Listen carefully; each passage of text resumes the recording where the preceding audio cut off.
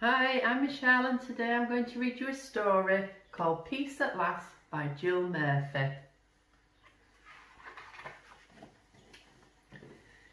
The hour was late. Mr. Bear was tired, Mrs. Bear was tired, and Baby Bear was tired. So they all went to bed.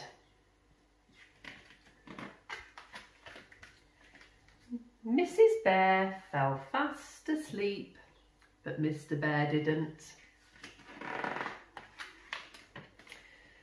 Mrs. Bear began to snore. Went Mrs. Bear.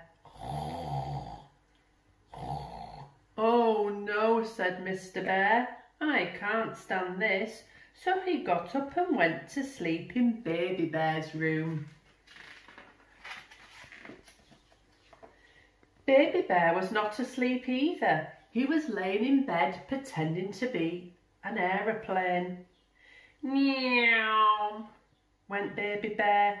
Meow, meow, meow. Oh no, said Mr. Bear, I can't stand this.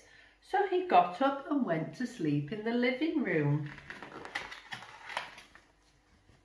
Tick tock, tick tock, went the living room clock.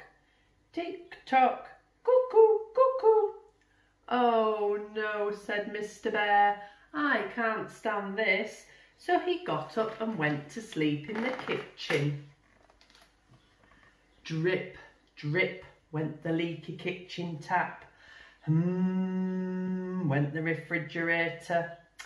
Oh no, said Mr. Bear, I can't stand this. So he got up and went to sleep in the garden. Well, you would not believe the noises in the garden. At night, twit woo, went the owl. Snuffle, snuffle, went the hedgehog. Meow, sang the cats on the wall. Oh no, said Mr. Bear, I can't stand this. So he got up and went to sleep in the car.